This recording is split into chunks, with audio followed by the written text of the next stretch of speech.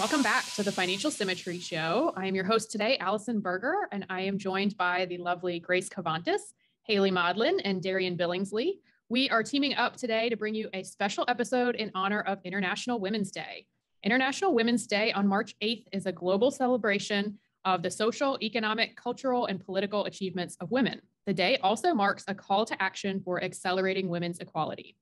Here at Financial Symmetry, the topic of women's retirement income security is near and dear to our hearts, and we know that the investment and retirement planning experience can be different for women. The theme of this year's International Women's Day is Break the Bias.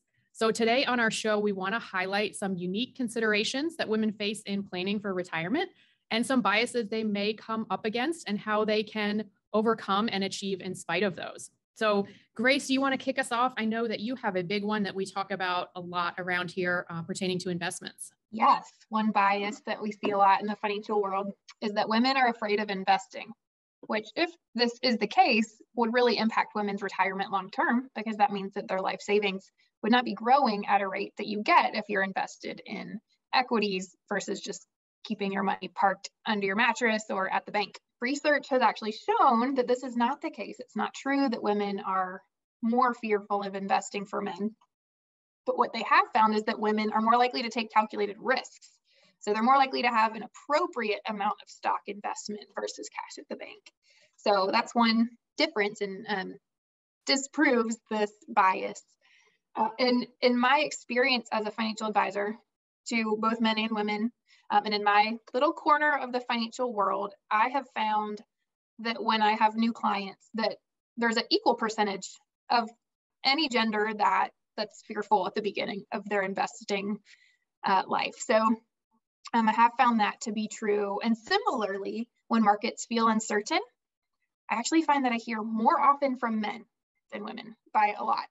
Now, that's not a bad thing necessarily. That's part of my job and why I'm here. I'm here to walk through those scary or uncertain times with clients, but it's just a difference that I've noticed between men and women in investing. And that might not be true of all advisors' clients. It might just be mine. So I'm curious, what have you ladies experienced? Yeah, I think that's a big one, Grace, and one that, as you said, can work to women's detriment in retirement if their advisor thinks women should be allocated less to stocks, because that means that their rate of return is going to be lower over the long term. They're not going to keep up with inflation as much, and they're going to lose purchasing power over time. And actually what studies have found, I know we highlighted one recently on the show out of MIT that found that investors who are male over the age of 45 and consider themselves as having excellent investment experience are the ones that are most likely to freak out and dump their portfolios during a market downturn. So this always makes me wonder, if they were married, if their wife was considered in this decision to dump the investment portfolio. But typically we find that women actually make better investors than men over the long term. They tend to research their investments more, have more intentionality and self-control and higher savings rates. I have found, I would say that women aren't necessarily scared. They might be a little bit more cautious about things that they are unfamiliar with. So when you take into consideration the fact that they are, historically been less involved in investing and family finances, so they're, playing catch up and learning a lot from scratch, especially older women who might not have, had the opportunities to, invest or manage portfolios earlier in their lives. And once you get the education part in there and you're there to hold their hand and, show them what investing is all about and how they can do it, they tend to be quite excited about, investing and not just fearful. And I would just reiterate that the fear of investing is not a gender thing. It can be a feeling that anyone can have if, like Haley mentioned, they don't have the education. And specific to women, taking that calculated risk or making a more cautious decision, that could be reflective even of the fact that they may feel they have to invest with their income differently than, say, a man might. Because one thing that maybe we haven't touched on is women get paid less than men. So they may not be ready to risk as much in the market as, say their male counterpart in the same position might. Yeah, Haley, you have some more for us on this, on the gender pay gap, right? My bias that I wanted to bring up was compensation biases, just the general, thought that a woman's work is worth less than a man's. I know that's not the first time anybody has heard about this, the first time we've even discussed it, but on average, women make about 84 cents to the man's dollar. We've seen this in studies, in the news, most recently in court cases with the US soccer team's labor dispute. So we know that there are biases around how compensation is structured for women. Some studies have partially contributed that to there also being not just a gap in income, but a gap in asking for income. Women tend to ask for less or negotiate less, and then just sometimes not even at all when it comes to their salary and their benefits. That means that they earn less annually, earn less over their careers, and then have less to contribute towards retirement in the future and have a higher dependency on income like Social Security. So we do have a couple of tips for how to overcome this hurdle or bias. The first one would be, of course, is knowledge is power. Researching what standard salaries are for your area of the country and then what field you're in. You can use websites like Glassdoor or salary.com. And there's also no shame in discussing these topics with your friends, families, or coworkers.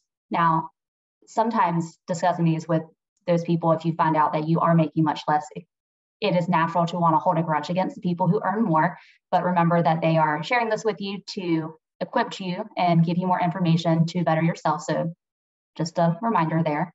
And once you have your information, you can set a range that would work well for you, that you believe that your work is worth and what you might need economically for your household. If you have a range, always shoot for the top of your range, and it leaves room for negotiation or maybe even a pleasant surprise. Maybe your management, gives you exactly what you asked for the first time. Come prepared with that number and a list of skills and accomplishments and contributions that you've added to your organization or your role.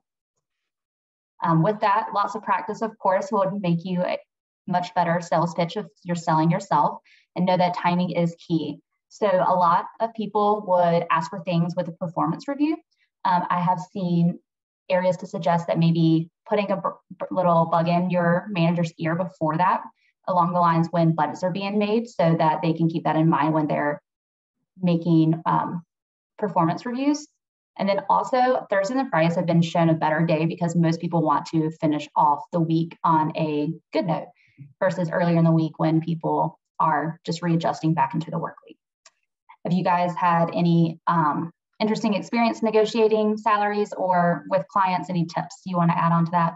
I would just add, don't be afraid to do the research. Even if you haven't yet found the comfortability with speaking to how there may be a pay gap, especially in your industry, being aware is the first step. So you can decide if you're okay with making less, or are you actually prompted to ask for more because your work that you're doing is just as great as anybody else who may be earning more in the same position. Yeah, those are awesome tips. And I think all of these are kind of like dominoes that happen throughout a woman's life and throughout her career that can really change the retirement picture. I think income is probably one of the biggest, but if we're consistently underpaid, underallocated to equities, Darian, I know we have a big one coming up. Yeah. Maybe potentially spending too much. If all of these things, it's either could be dominoes and in the right direction or the other. So if we can kind of harness these powers and the opportunities like Haley suggested to look for areas to increase that income on the front end, that really improves the retirement income picture. So we talked a lot about income. Darian, I know you had some on the flip side about spending, right? Yeah, so there's this bias out there that we all know. And if you've watched the popular Carrie Bradshaw in Sex and the City, women are portrayed as big spenders or even overspenders in comparison to men. That is a bias that is worth breaking because it's not true in every situation. Research has been conducted to show that men are equally as likely to be overspenders as women. And one way that we see that is in what we spend our money on, whether it's hobbies, whether it's fashion, whether it's dining out and DoorDash. Every person's going to have their different area of their budget in which they may tend to overspend compared to someone else, or if you're in a couple, overspend compared to your partner.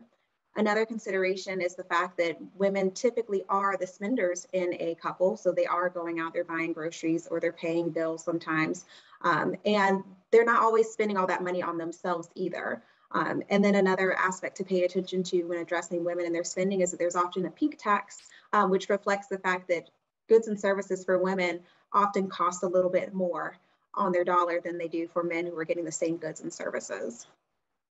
Have you guys experienced with working with client couples where it's just the woman who is an overspender, or do you often see kind of like research suggests that it could be either partner? I think that both with clients and just in my personal experience with friends and family, that it's really a toss-up on which side of a couple spends more. I haven't really seen a rhyme or reason. I will say that in families, typically woman would be the higher spender because they are the ones out, make sure the kids have, new sneakers for school or the new soccer uniforms. The whole family is being fed with groceries and, shampoo is on the shelf for everybody. So, whereas things might be equal, it could appear that, women spend more in those circumstances because they're making sure everybody's taken care of. That is a really good point. And Darian, I love that you touched on that spending doesn't have a gender. And I think we should add that we as financial advisors at Financial Symmetry, we get to see the way our clients spend. I know that's not the case for all financial advisors, but that's something we help our clients track and stay on top of for them. So we do get an interesting insider perspective on that. And so with any couple, there's always going to be one that spends more. Sometimes it's women, sometimes it's men.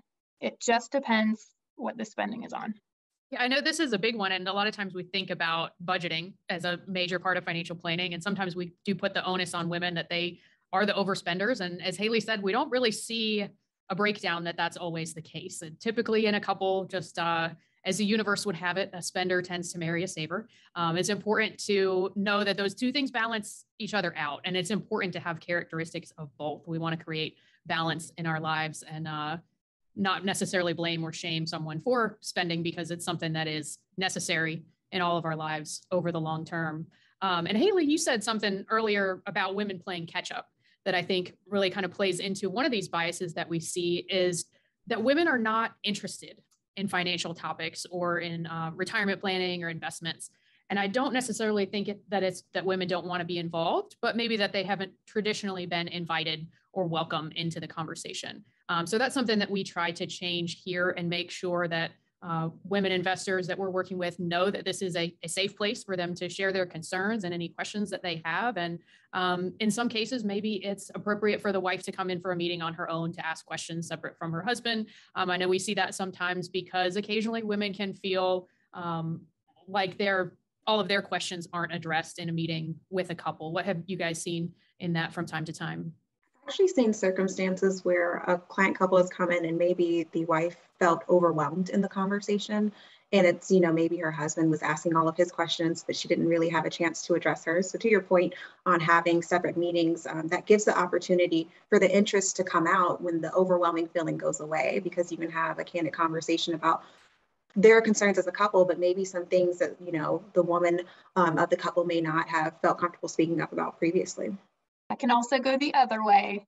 But when we're looking at a household's entire financial picture, an hour-long or hour-and-a-half-long meeting, just sometimes we can't cover it all. So I do love the idea of extra meetings when they're needed. Yeah, I think absolutely. What we've touched on today is none of these issues are specifically women's issues. It's just that maybe women haven't always been traditionally thought of in this financial investing role. So we want to bring those issues to the forefront and point out that particularly when we're working with a couple, there does tend to be one spouse who maybe leads the conversation more than the other. So we want to make sure that maybe the spouse who is a little bit less dominant or not as talkative is getting their needs met and concerns addressed as well. So those are some ideas for how we might be able to bring someone into the conversation who hasn't been as outspoken potentially. Any others that you guys think of? I'm sure there are plenty others that we have not thought of yet. Maybe that's a topic for next year. Yes. So I think to our listeners, if you are listening and you think of other biases that women face as they plan for their retirement and in their investment journey, reach out. We'd love to hear from you and hear what you're facing out there and how we might be able to help as you plan for your retirement and investment journey. And as far as progress principles go, moving forward, we want to think about if any of these 4 biases have shown up in your life and how you might be able to use some of the resources that we provided today to work towards your goals of a secure retirement. And break the bias in areas where you have control over. Maybe you're a hiring manager, maybe you're looking at your employees' payroll, or maybe you're simply looking at your investment allocations of your 401k plan. Take a look and see if those are in line with your retirement target goals and where you want to be as you approach that retirement journey. So as we recap today, you can check out International Women's Day online. You can also use the hashtag #BreakTheBias as you think about making these changes in your life and the life of your loved ones. Thank you so much, ladies, for joining me today.